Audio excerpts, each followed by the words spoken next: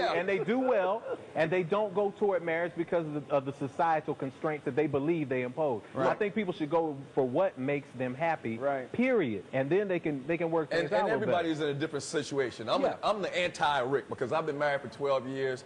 Me and my wife are knocking on wood with some wood. Right here, Doug. Right here you go. Are happily married. We got 2 kids and everything's fantastic. But I mean, it was just a situation where it was right for us. But I have other friends that tried to get married early and it was over in a year, over in 2 years. I got a lot of friends that are in their 30s and are happily married, happily single, and not trying to, you know, experience marriage. Like Rick. Well, again, just like you said, just like college is not meant for everybody, marriage is not meant for everyone. But even though I'm single, even though I'm alone, I'm not lonely because I'm at peace with who Rick is.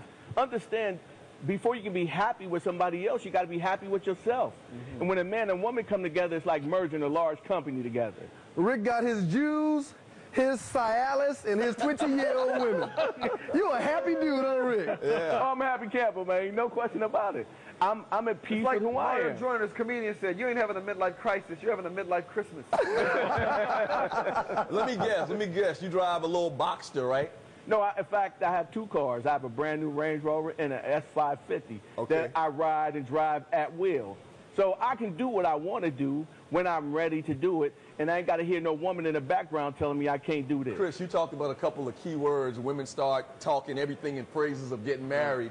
What are some signs or what are some other things that you look out for before you got married that you look for in a woman? Well, when you go to McDonald's and she's looking in the bag, looking for a ring in the bag, like, oh, these are fries, the Big Mac, you know, it doesn't come with no ring.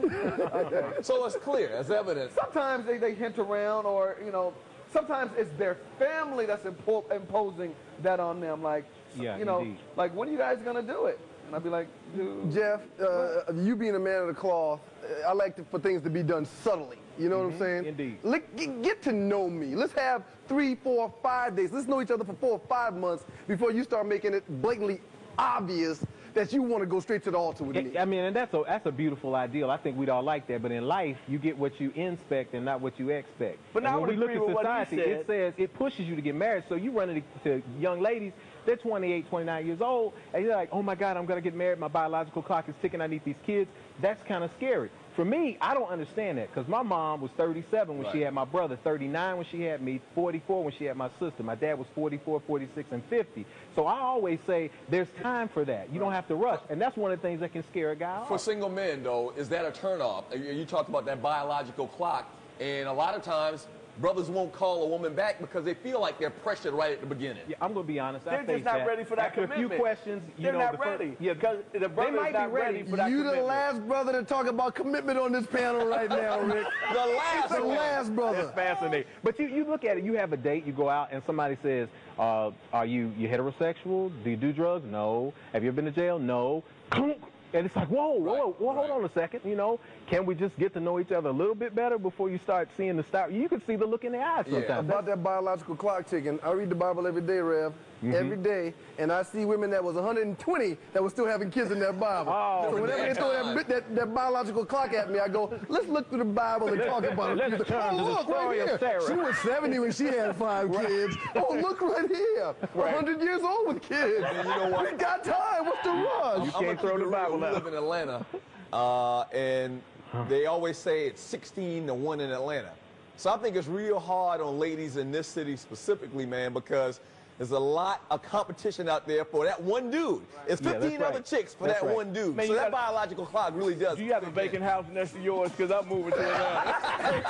16-1 means you got choices. It's primarily African-American women, though, so, you might not want to move in. You got to move to China. But there is a Chinatown near downtown Atlanta. You might be able to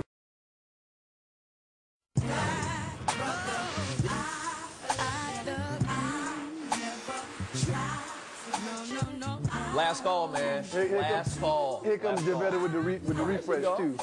That works out perfect timing. Perfect timing. Hey, listen, man, we've been talking about why I never called her back and why black men never called her back. Got a question. We doing a service here, right? Sure. Okay. I got a question here that comes from Monica from Chi-Town, Chicago. She wants to know, what can a woman do on a first date that makes you want a second, a third, or a more serious relationship? She can pay for my lunch and my dinner because, you know, black women don't pay. She can take them out to dinner. I ain't never had a sister. This guy? I ain't never had a sister say, you know what? I'll pay for that. But your Asian women have? Oh, they pay. Yeah, they pay. Sisters don't pay. They'll call you and invite you to dinner and expect me to pay. So Rick says for the woman to pay on the first date. Yeah, she can pay. Why is it always customary for men to pay? Why she can't pay? I'm curious about the Rev. What'd you say, Jeff? I'm impressed when a woman offers to pay, Yes, or at least for her meal. So I would say offer to pay for your meal, have conversation that has to do with your life and who you are. Ask questions about the man. And I don't mean questions like, do you want family? Do you want kids? Ask about his life, his career. Ask about things that he's interested in. And don't push it too hard. Just be yourself. Jeff, good point. Not as hard as my man Rick over there because Right. I just don't know about him. But, yeah, don't be a derelict. For the women out there, they have to remember that a man, for a second date, for a second or third date, they want to see that you can carry on a conversation. Indeed. They want to see that you're just not a total, you know, ditzy, you know? Right. And they want to make sure that if I'm going to spend my time with this person, they have to be able to carry on some semblance of a conversation. Don't pull out your Black and have a American Express personality. card like me. That's all. Last call, Chris, before you got married. Sense of humor is important to me. Right. That's what allowed me to marry my wife because she's hysterical. Right. And conversation, you want to be able to go, you know what? I want to talk to this person again. I would like to have another conversation with this person again. That to me is important. Just be cool, be laid back, because if we're really going to get to that second, third, fourth date, or a ring or some kind of marriage, it's got to be somebody that I can hang out with, chill out with, sit down with, and maybe not even talk on the porch. Right. You feel me? Right. And I'm still comfortable with I that. like that. No talking, but pay the bill. And I'm still cool. No, I mean, but Chris made a good point. Chris made a good point. When I met my wife, she was somebody that I could talk to. Talk and it with was friends. Right. Talk like your friends. Like you could really see yourself hanging out with them. My wife, you know, she doesn't mind having a beer with me or whatever. We talk about sports. She's funny. She has a good sense of humor. Personality is real big at the very beginning. My sister-in-law, you talking about? Yeah. Wow. I never would have known. Yeah, Rick wants I'm just joking, man. a 17-year-old Asian blow-up doll. Exactly. That doesn't Black say and nothing. American Express card. Exactly.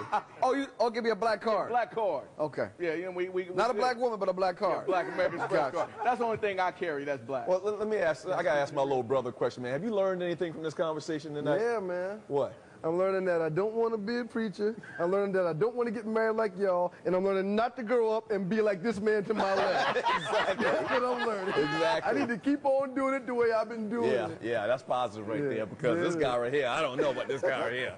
Hey man, you know, it's a good thing to be oneself.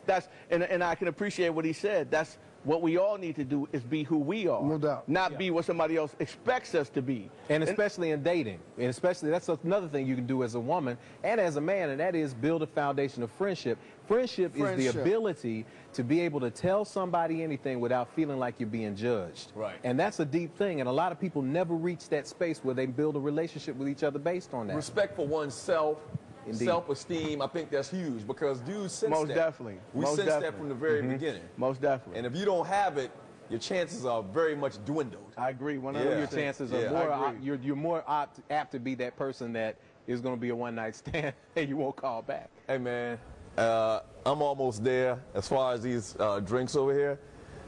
Thank you guys for coming through tonight, Thank man. you. Just We having this little appreciate, conversation. we appreciate being We here. need more of this, man. Yes, we do. As black men, we need more of this. Gentlemen, we need toast more to of a good this. sit down, man. I loved it. That was awesome. sir. That's what's up. Sound check. 4, 3, 2.